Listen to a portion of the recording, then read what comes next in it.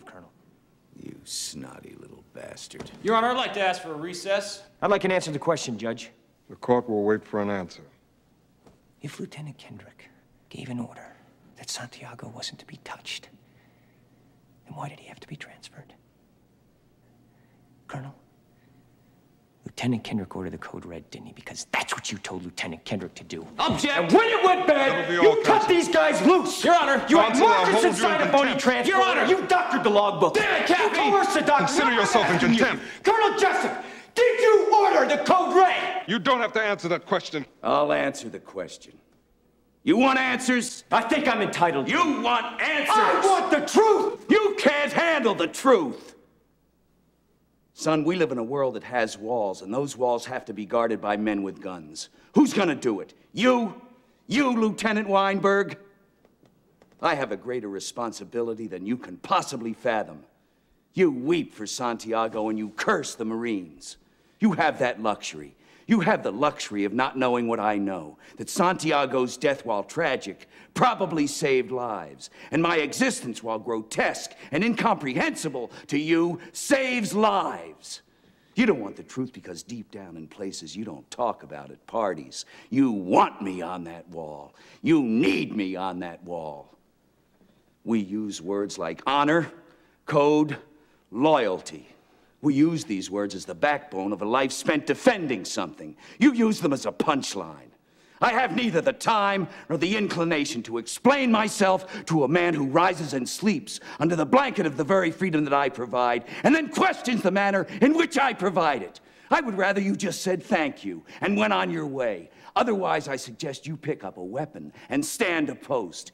Either way, I don't give a damn what you think you are entitled to. Did you order the code red? I did the job. Did you order the code red? You're goddamn right I did!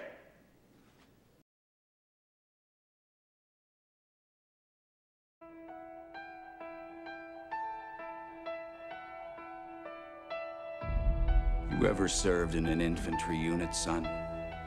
No, sir. Ever served in a forward area? No, sir. Ever put your life in another man's hands, asked him to put his life in yours? No, sir. We follow orders, son. We follow orders or people die. It's that simple. Are we clear? Yes, sir. Are we clear? Crystal. All those having business with this General Court-Martial, stand forward and you shall be heard. The facts of the case are these. On midnight of September 6th, the accused entered the barracks room of their platoon mate. They woke him up, tied his arms and legs with tape, forced a rag into his throat. A few minutes later, a chemical reaction caused his lungs to begin bleeding. He drowned in his own blood and was pronounced dead at 37 minutes past midnight. Do you think Santiago was murdered? Private Santiago is dead, and that is a tragedy. But he is dead because he had no code. He is dead because he had no honor. And God was watching. How do you feel about that theory? Sounds good to me. I'll knock it all down to involuntary manslaughter. No deal, we're going to court. No, you're not. Why not? Because you'll lose. You want to investigate me? Roll the dice and take your chances. I eat breakfast 300 yards from 4,000 Cubans who are trained to kill me, so don't think for 1 second you can come down here, flash a badge, and make me nervous. Your men follow orders or people die. You want answers? I think I'm entitled. You want answers? I want the truth! You can't handle the truth! Son, we live in a world that has walls, and those walls have to be guarded by men with guns. Who's gonna do it? You? That if this case is handled in the same fast food, slick-ass, Persian bazaar manner with which you seem to handle everything else, then something's gonna get missed.